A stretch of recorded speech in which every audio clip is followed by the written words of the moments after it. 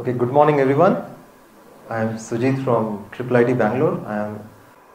Lapata was created to tell the story of the typical IASC researchers, day-to-day experiences, their difficulties, the troubles they face, in a slightly humorous manner.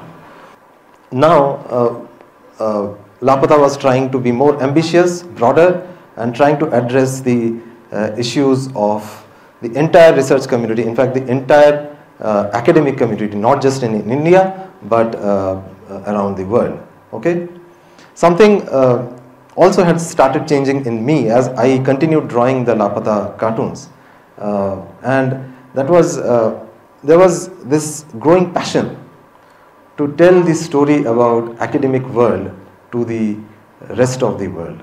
You know, even though all of us have at some point or the other been associated with academics, either as students or teachers, the unfortunate reality is that when there are conversations about academia, right, most of the times it tends to become a little limited. You know, employment, how it is getting outdated, whether our students are employable or not. We look at academia as a system which is supposed to produce employable graduates, and you know, it's a very transactional, business-like view that we have got about academia. What often gets left out from these conversations is the fact that academia is an entire world. Okay, it's inhabited by people like you and me, who go through daily experiences just like you.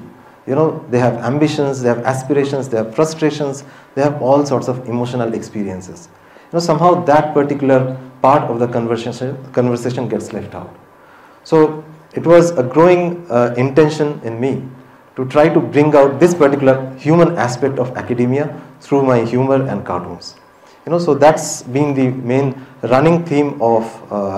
So the first story comes from one of my friends. He comes from a small town which has no academic or educational culture there. Okay, he happened to do his PhD in IISc, and once he traveled back to his hometown while he was doing his PhD. To receive him came one of his childhood friends who was a business person there, had done very well in his life. You know, he had scored a very impressive 52% in his 12th class, and then had decided that he had studied enough, and he had taken up his family business, done very well. So after receiving him from the station, he took him around, showed him all the achievements that he had had in his in his career. He was driving a huge car. He was dressed in expensive clothes and stuff like that. My friend, on the other hand, had stepped out of the sleeper class of a train, was very much in his plain clothes, chappals, you know, just how a typical PhD student would look like. Okay, so they went around for some time conversing in a happy-go-lucky mode, remembering their childhood experiences, etc., etc. And at some point, that host friend, the friend of my friend, he dropped this question. So, what are you doing these days?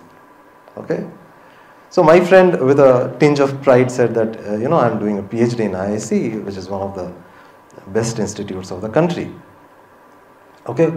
So this friend of his, who had been very jovial and pleasant so far, suddenly got very serious. Okay. And kept very quiet for some time. And then after not being able to contain his suspicion or doubt for some time, he eventually asked this question. If I remember correctly, you used to be good in studies, no, when we were in school. Then why did you do PhD? Okay. So this is, I feel, you know, immensely hilarious as well as extremely sad picture of what we think of PhD, the highest degree that is available anywhere in the planet. In the audience will probably be able to identify with this a lot. If a woman decides to go ahead and pursue her higher education, she meets with all sorts of hurdles. Okay, and mostly so from those people who love her the most. This father and daughter sitting in the park, and the father is basically trying to address that puppy there, because nobody else is probably listening to him, and he's saying that, see, she has done her PG, she should be fine. Why is she now thinking about doing a PhD? I told her, you get married and do whatever you want in your husband's house.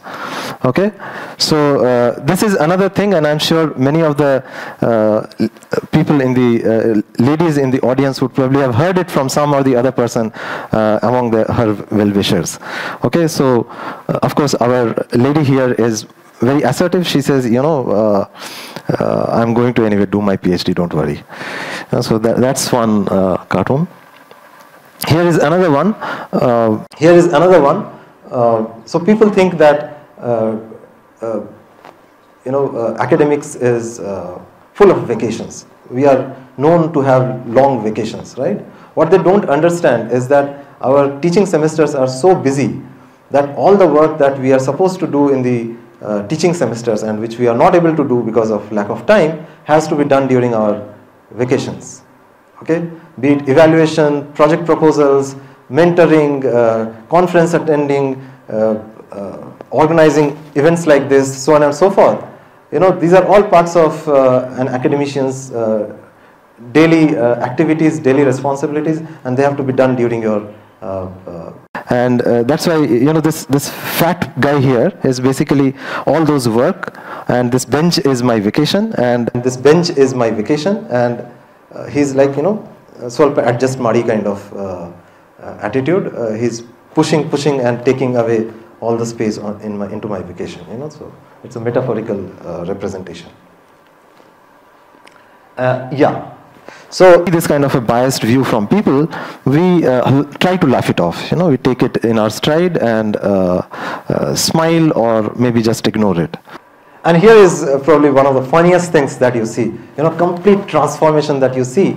And, this is how a typical student looks like when he walks into one of your lectures, right?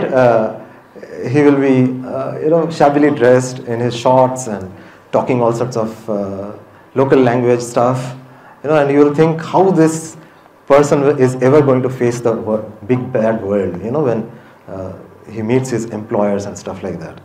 But again, that's a mistake, because when it is the day of campus interview, he's completely transformed. These are some of the stories about our students.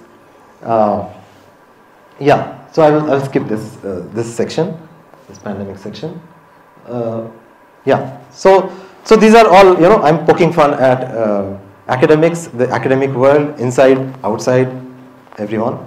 But then I would not leave you thinking that academics is all about absurdities and funny stuff. Being an academician is an extremely rewarding experience. Okay, and I would like to show some glimpses before I leave you. We teach, right? Every lecture, most of the times many of the students are sleeping or busy with their phones, but there are some students in some corners. You can see that they are listening intently. What you are trying to give them is affecting them. There is a glint of surprise, curiosity in their eyes, right? And that one experience is enough for many of us to go day after day to the lecture hall and toilet away, giving lectures and stuff like that. Okay, so that's one of the rewarding experiences of being a teacher. The other rewarding experience is when our students achieve something, right? So here I see myself standing with my PhD student Nikhila. She has just graduated, and the caption there says that a sapling planted many years ago has turned into a lush green tree. So the tree that you see in the background was planted by me a few years back, and it is about that, but you can see that the metaphor also applies to Nikhila. Great takeaways from being an academician. Also, one of the events that probably doesn't happen that often but does happen is when we are able to mentor some student who is probably in some sort of trouble, okay, and give him a helping hand at the right moment, and that turns things around for him or her, and he eventually goes ahead to make it big in his life. Okay, so that also is one of the things that is a proud privilege of being a teacher, right? And then the last thing that I would like to show you is this picture, which shows a bunch of blind school children working on this device called Hexis. Okay, Hexis is a refreshable braille display device on which I worked a few years back, and it is now being commercially manufactured by a startup company, award-winning startup company called Wemby. Every once in a while, we are able to make this kind of impact as academicians. We are not bounded by quarterly projections, line of business, profit margins, so on and so forth of our organizations. As long as the idea is good and we are able to make it work, we get applauses for that. So that is also one of the great benefits of being in the academic world. There are two ideas that I want to leave you with. First of all, the whole objective here connects back to the passion that I mentioned to you earlier about, which is to tell you human stories about the academic world. Okay, one thing that I would like you all to remember when you walk out of this place is that academic world is not a system which is producing employable graduates for the world. No, it is not just that. It is of course that, but it's more than that. It's a place where humans live and they go through the similar kind of grinds that every one of you is going through. Okay, that's one story that I wanted to tell through my cartoons. So that's idea number one that I wanted to leave you with. And the idea number two is probably the central point that I want all of you to remember. One thing that I would like you to remember is this. Okay, it's a slight generalization of the first idea. So today, the world is kind of increasingly getting fragmented because we are all so busy in our lives. We hardly get time to step out of our own limited sphere of activities and take genuine interest in what other people are doing. Okay, and this is leading to some sort of fragmentation of the world, the society, which in my opinion is not a very good thing. Okay, and this should change. And if you happen to be a professional who has deep insight about one particular professional sphere of activity, and on top of that, if you also happen to be a person blessed with some sort of artistic capabilities, okay, be it, in my case it is cartooning, but in somebody else it could be writing, it could be painting, it could be dance, music, dramatics, anything, public speaking, whatever it might be.